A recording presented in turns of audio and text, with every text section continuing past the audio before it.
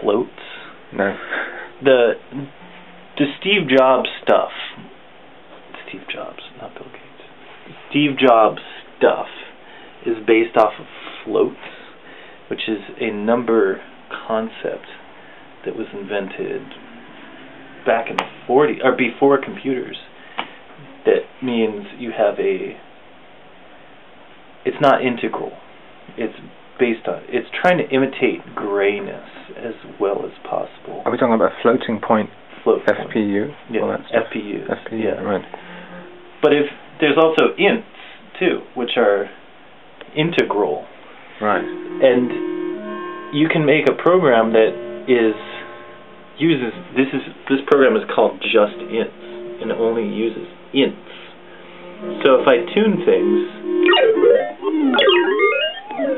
you hear it has like that harmonic kind of sound. Right. That's because it's using integral math. Each one of these boxes is a ratio, like a top over a bottom, like Harry Parch. Yeah. Was into just intonation. Yeah. Just intonation, and then just ints.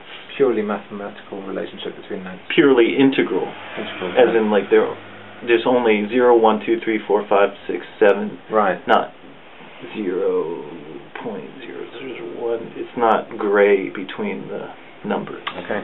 So that's why it has that. And that's been something I've been interested in recently, because it's really, like, I have this dialectic between analog and digital, like my other company's analog. You hear it with that. It's very, with analog you can have any pitch relationship you want. It's random or whatever. But when this guy, I have a business partner, and he asked me what would it be like if we had a USB Sidrazi organ, or so it sends this data, but also just like a symbol of it being digital I was trying to honor that by using just ints. And also ints are lower power, so for a green business, the instrument uses less power. I mean, seriously, floats use about 60 times as much power. That's why, like, an iPhone gets hot, or an iPad. Well, they used to get really hot. Hot. This is all going to be on YouTube. Okay. So, I want to push it as far as you can with ints. Just seeing what ints can do. And it turns out it makes some pretty sweet intervals come out. I can turn on let me turn on some modulations.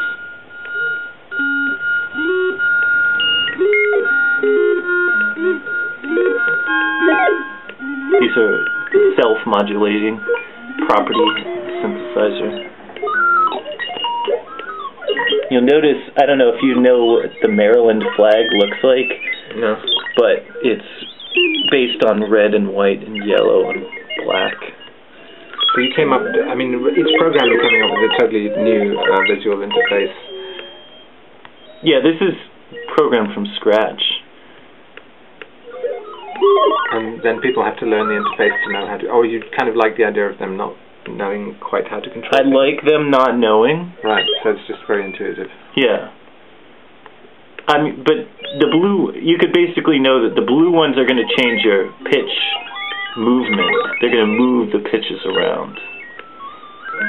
And top is harmonic and bottom is euharmonic, as in, well, I could do a simple demonstration of that, I think, if I turn off modulation. Okay, now I'm going to tune just this one. Oh. See, I'm moving, that's the top number. I'm moving up and down. Just by going from one key to the next. Yeah. Squishing it up and down. But now I'm going to move the bottom. It needs to settle. Sorry.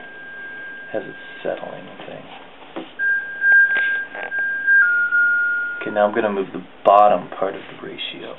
This is a ratio, as in like 5/4 over 7/4. Oh. And if I move the bottom down,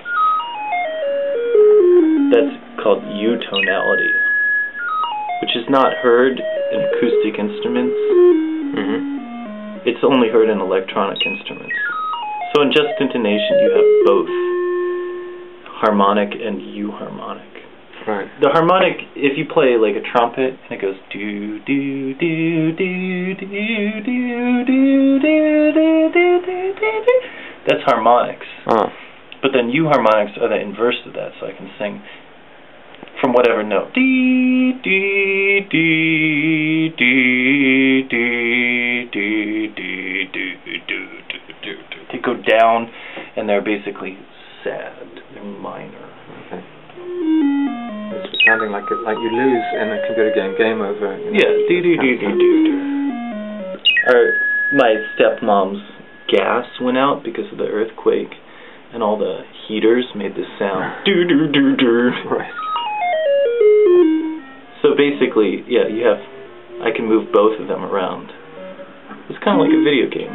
Yeah. And actually, this sounds pretty 8-bit, although it has more than 8 bits. Right. So all those combined. Now this thing in the middle, these black guys, I can change them. Now if I move, well, let me explain what it is first. I'm bringing it in, and I'm going to move it to a little triangle. And that means 3. So you'll hear that. Well, some of these, like that one, is stuck on a higher prime limit. This is a prime limit. Mm-hmm. That's 3. So it's going to make everything sound really sweet. Basically. So it has some modulations, some extra modulations going on. Like, what's that? If you care, but I'm going to turn on some. This is FM modulation that I'm doing now. You'll hear in a second once I've done clicking them all. It makes it noisy and cool. But I can turn those off. Oh, I thought. Yeah, there you go. So now it's just the sweeties. And because it's a 3, you can understand these ratios. You can see these piling ups of triangles here. Mm-hmm. They're little, and that means that everything's like either a 3 or a 9 or a 6 or a 12 or a 24 numbers that are based on 3 or 2. Right. 3 at the most. Right. This is the prime limit. But then if I bring it up, I just unlocked it, so now it's going up, and that black guy is going to get bigger. And now the prime limit is beyond, it's going to be beyond our comprehension. Right? It's like 117 or something. Now it's adjust intonation beyond what Harry Partch would have considered consonant, which is cool. Yeah. You can do that with computers. And this is like, what is squishing ints?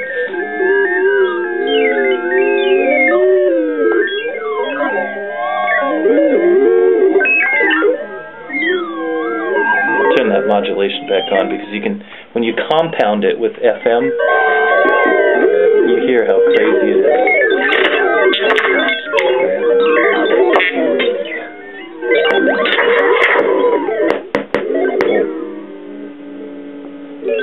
So, let me try to find another one. Got a pee. With knobs on that, because that would make a lot more sense. Then you can tune each pitch. Right.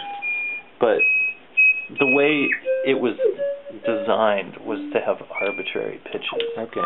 Because actually something Stefan Trebnin is into, and he showed me, was the random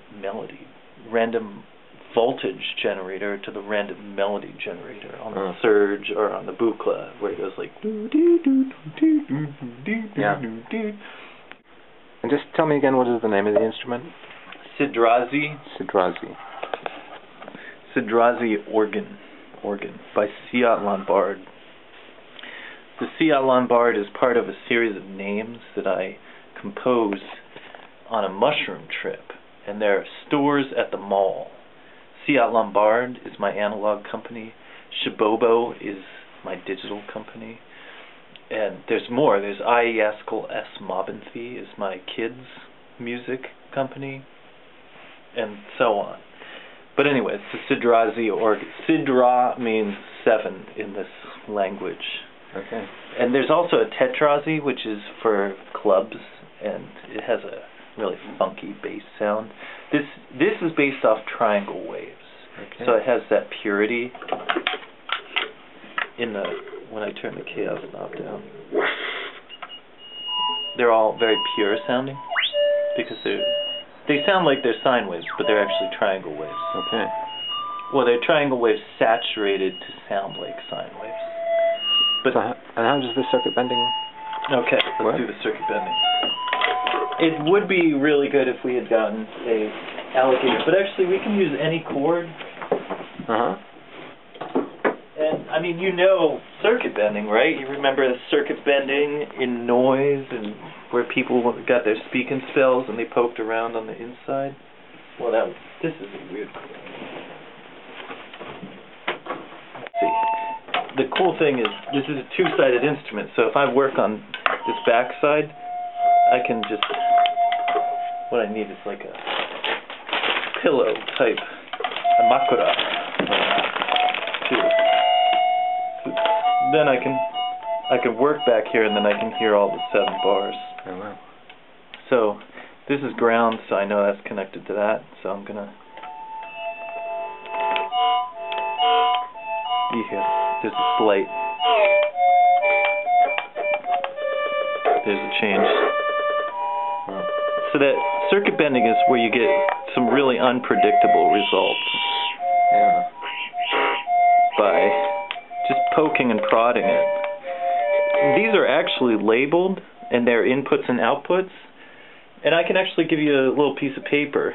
1, 2, 3, 4, 5, 6, 7 are the 7 bars from left to right, red on the front. Yeah. And then within each bar, there's 6 items. Right. So let me try.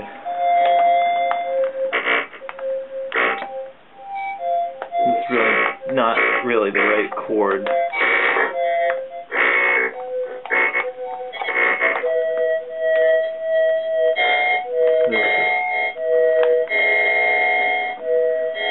So it does what the chaos knob does, but the chaos knob does it in a uniformly even way over all the bars, and this does it in a like piece by piece basis. And then what I might be able to show you with my hand. I can do this with my hand.